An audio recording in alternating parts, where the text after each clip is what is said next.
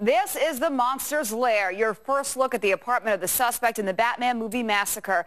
Meanwhile, he reportedly has become so difficult to deal with that jail guards are forcing him to wear a creepy contraption.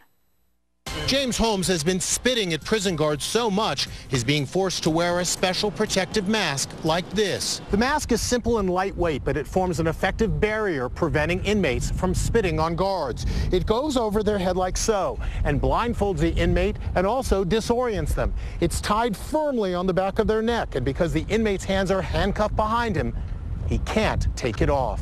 Here it is in action, used by police subduing a prisoner in court during an insanity hearing.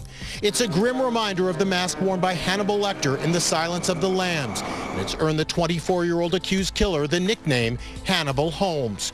He reportedly keeps asking what's going on and claims to be suffering from amnesia with no memory whatsoever of the shooting. He's also bellyaching about prison food and some days reportedly doesn't eat at all. Workmen had been busy cleaning James Holmes' apartment, boarding up shattered windows and removing shards of glass. His neighbors have been allowed to return to their homes, but some say they plan to move out rather than live in a building linked with such a horrific tragedy.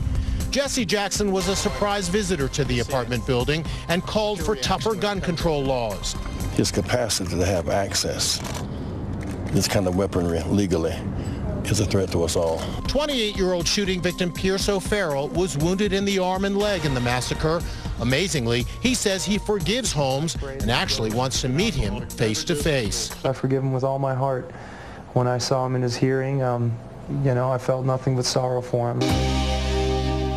A worker at the jail is claiming that Holmes actually asked him how The Dark Knight Rises ends. The worker says he refused to answer.